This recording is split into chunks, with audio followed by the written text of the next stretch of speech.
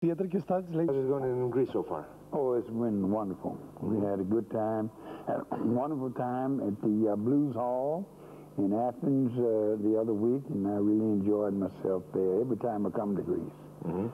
My good old friend, I don't call him my agent, which he is my agent here in Greece, John Antilotus, he made this possible for me to come to Greece, and as I've been coming for about around 12 years, I think.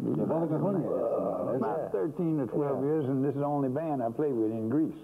This is what's the band, sorry? The best band I ever played with. All right. It's the only one I play with when I come to Greece. Of all the bands you play with in Greece, this is the best. This is the top. Okay, good.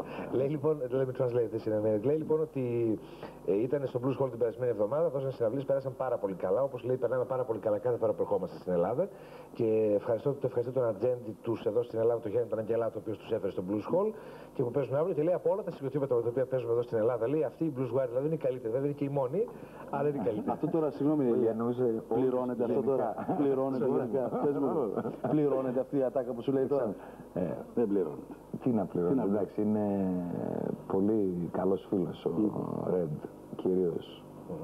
Πρώτα απ' όλα δηλαδή για μας και μετά όλα τα άλλα. Γνωριζόμαστε ήδη πάρα πολλά χρόνια, έχουμε παίξει πολλές φορές μαζί, ξέρουμε καλά ο ένας τον άλλον. Να συμπληρώσω ότι παίξαμε και 2 μέρες στα Χανιά στην Κρήτη που επίσης πέρασαμε πολύ καλά. Και αύριο θα παίξουμε κανονικά ηλεκτρικά στο καφέ Αμερικέν. Εγώ θέλω να το ρωτήσω ότι έχει παίξει με κάποιους που είναι θρύλοι. Έχει συνεργαστεί τέρατα στο blues. Να μας πει έτσι μερικά ονόματα για να πάρει και ο κόσμος μια ιδέα. Με ποιον έχουμε να κάνουμε εδώ πέρα. Red, you play with a lot of big names, legends in the blues. Yes. Can you give us some names, please? Well, the first one that I played with, was Muddy Waters. As a matter of fact, I stayed with him for about a year. You were like in Muddy's band? Well, I was helping the band, you know, like carrying the instruments and all, and after a while he called me on the stage one night to play a number with him. Oh. And I said, I'll play with you, Papa. Let me play your guitar. And he took his guitar off his back. It was in Sheboygan in Connecticut. That's in the USA. And he let me play, and I got a chance to get up there with his band. I played telephone blues, and everybody applauded. And you know, I wasn't what I am today then. I was just coming up, and that started me off. And then I met Uncle John Lee Hooker, and met Lightning Hopkins. Did you say Uncle John? Smokey Hogg, yeah. That's what he said, right? Yeah, well, that's what he called me, his nephew then, back there in Detroit, when I was in Detroit. And Uncle Eddie Burns, which he still calls me his nephew. He's in Detroit. I stayed with him, too. How is doing? Eddie's doing fine. We played together a few years back. He told me. Really? I used to live with him, a Congress in Mount Elliott. Okay, we got a translator.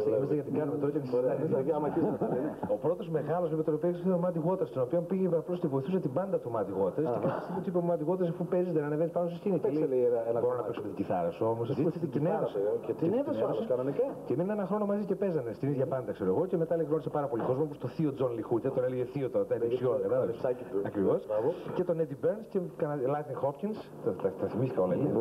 Εγώ να συμπληρώσω ότι έχει παίξει και με άλλους, βεβαίως να αναφέρουμε τη συνεργασία του με τον Eric Barton στην ταινία τη γνωστή που πριν μερικά χρόνια και επίσης έχει παίξει με τον Rory Gallagher, τον Αίμιστο, με τον Albert King, με πάρα πολύ κόσμο, με τον Johnny Winter.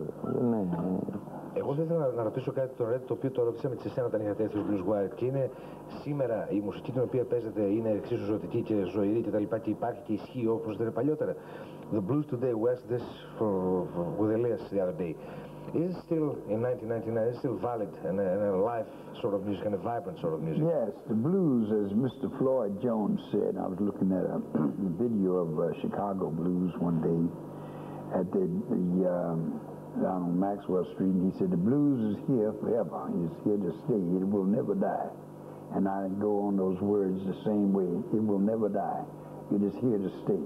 Because the blues is a spirit of the older generation of the blues. and it's here in the new generation. It may be kind of dressed up a little, as they say, urban, what I'm trying to learn to play now, urban. Yeah. Because to get in the circuit of the urban players, you got to learn to, you got to get into that groove and that circuit. But I'll never get out of my old groove, never, because it's with me to stay. And it's relevant today. And it's going to be a blues revival pretty soon. That's very good. That's we hope so.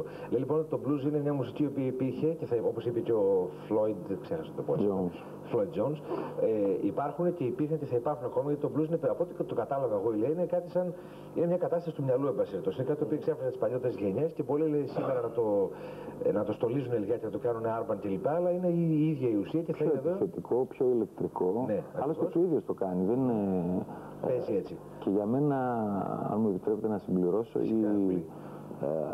η ιδιαίτερη ουσία που κρύβεται πίσω από το blues είναι ότι το blues, επειδή είναι μουσική απλών ανθρώπων και αληθινών ανθρώπων, γι' αυτό και επιβίωσε και γι' αυτό θα επιβιώσει. Μπορεί να μεταλλάσσεται και να παίρνει στοιχεία από διάφορες άλλες μουσικές φόρμες, αλλά η ικανότητά του να τις απορροφεί και να τις ενσωματώνει μέσα στη δικιά του τη φόρμα είναι αυτή που το κρατάει ζωντανό και θα το κρατάει. Συμφωνώ απόλυτα.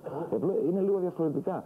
Εδώ μιλάτε με έναν άνθρωπο ο οποίος έχει ζήσει τα πράγματα από πρώτο χέρι. Φανταστείτε να πω κάτι. Κάτι πολύ απλό. Ότι την εποχή που έπαιζε ο Louisiana με όλους αυτούς δεν υπήρχαν οι χορδές που παίζουμε σήμερα. Δεν υπήρχαν ένα κάρο πράγματα. Είναι φοβερό αν μπει κάποιος.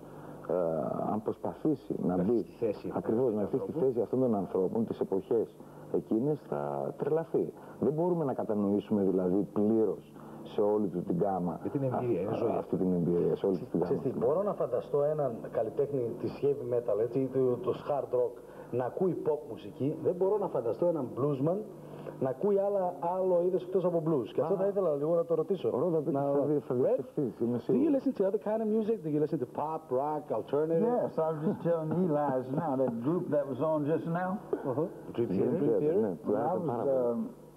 I had a chance to make a film with Eric Burden, a great rock pop star there.